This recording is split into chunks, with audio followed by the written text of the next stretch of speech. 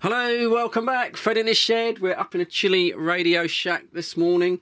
And another video on this Retevis RA 79, otherwise known as the UV-K5, the Quansheng,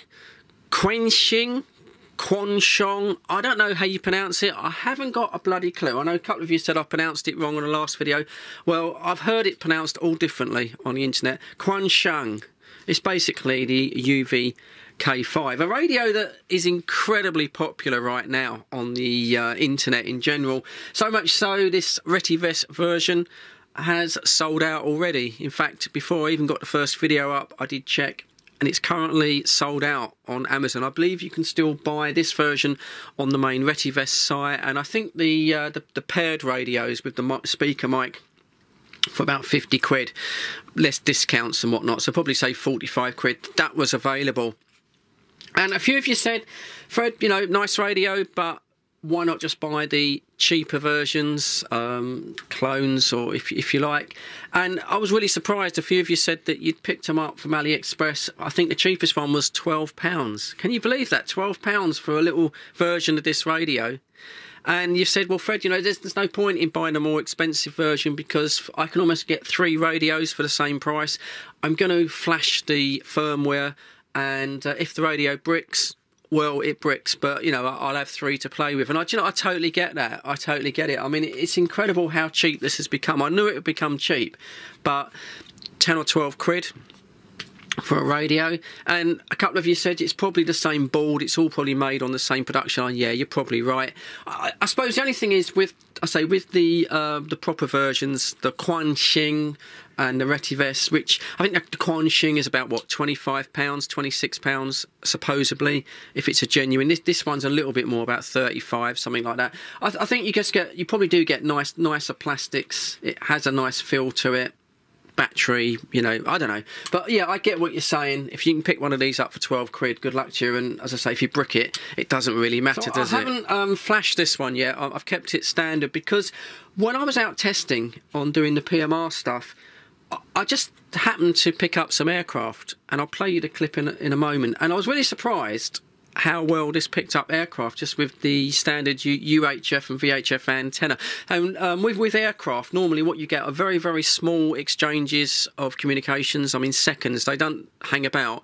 But on that particular clip, there was quite a long, prolonged conversation on the airband, which was unusual. So I recorded it on my phone, and I just grabbed my phone. I did it in the sort of portrait format.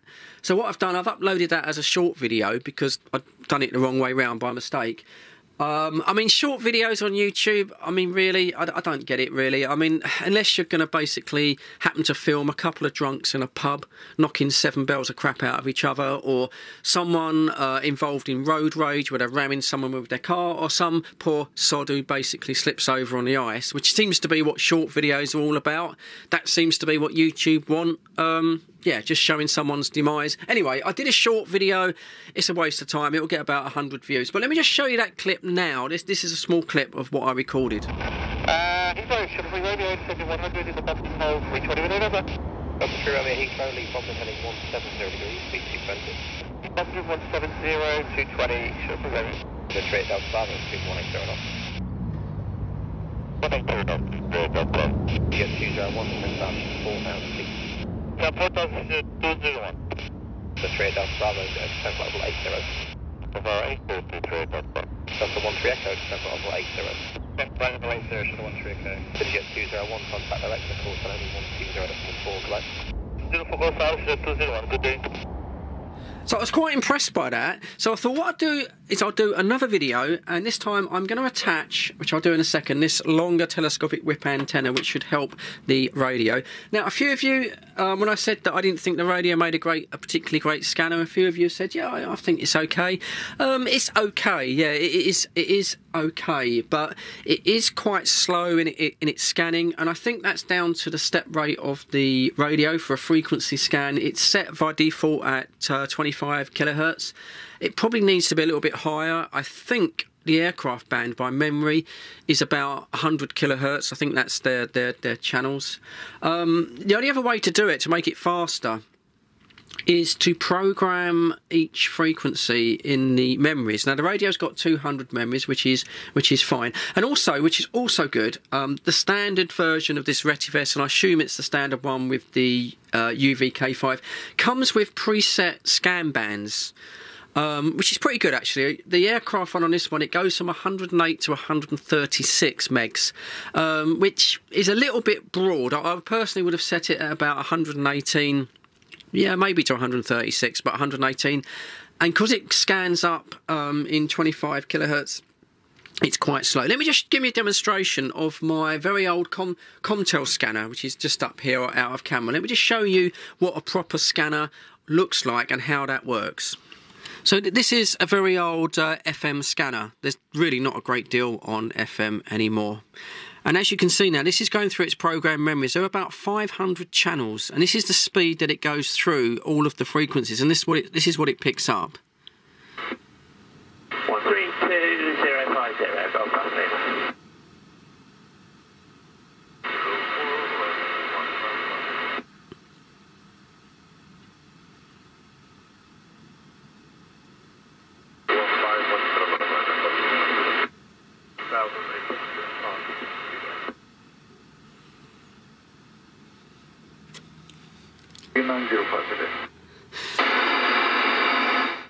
So as you heard there, you're getting comms come through probably one every 10 seconds. That's another one.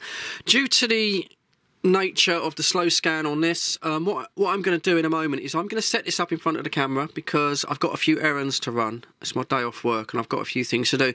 And I'm going to let it run for an hour, and then we'll see what comms it picks up on the AIRBAND over a period of an hour.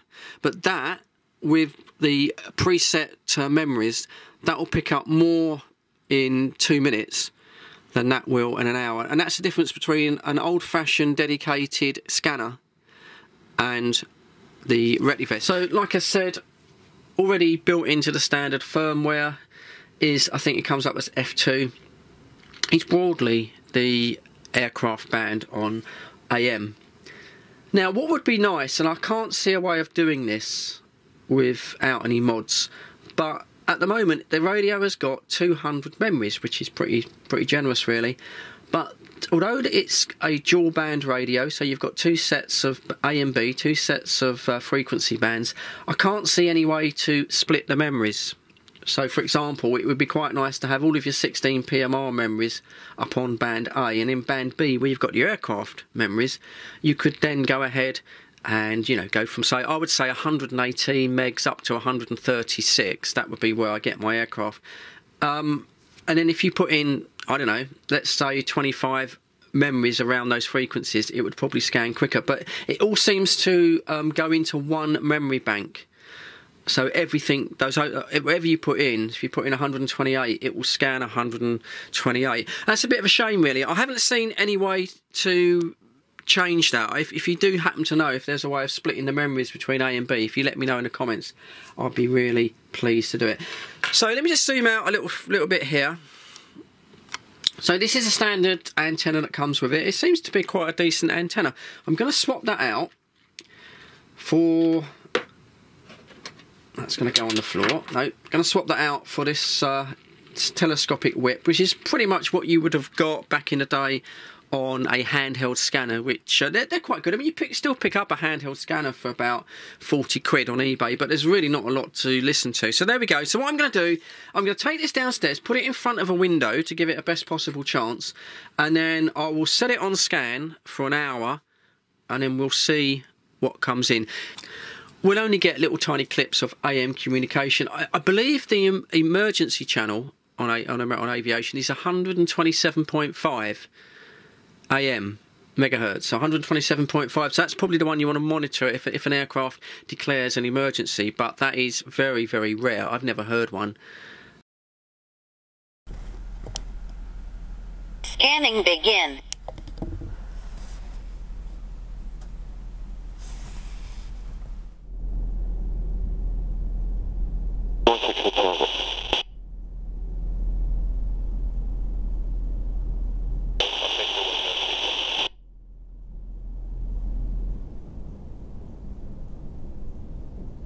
Romeo with you, passing 3,800, climbing 6,000 feet on Orchid 1 Juliet.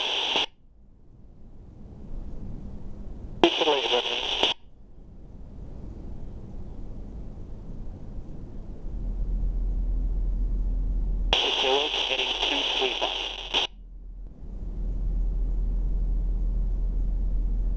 Alpha 124930. 424, okay.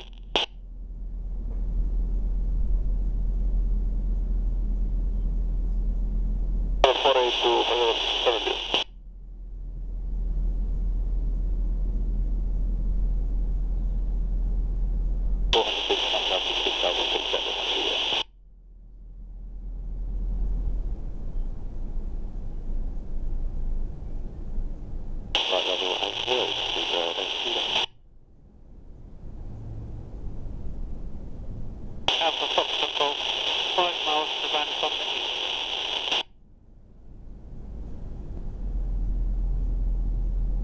Alpha is just approaching Melbourne.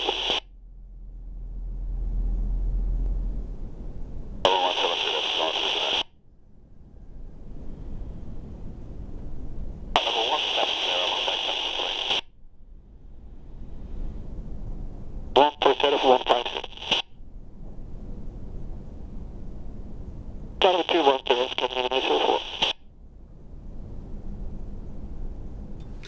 And there you go. I mean, it wasn't too bad, was it? It did take a long time. That was an hour's worth of recording, so it gives you an idea of what it's missed, really.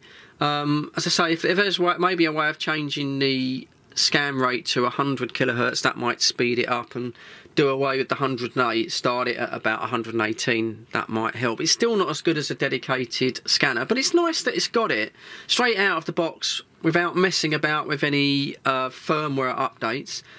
As I say, you know, you've got the PMRs, you get the PMRs in, and you've got the AIRBAND, and it's something to listen to. So I think that's about as far as I can take the radio with the standard settings as they are. I will flash the firmware. I will give it a update.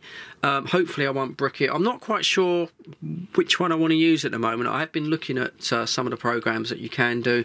I'm not quite sure. I think what I want to do is just get it maybe receiving CB.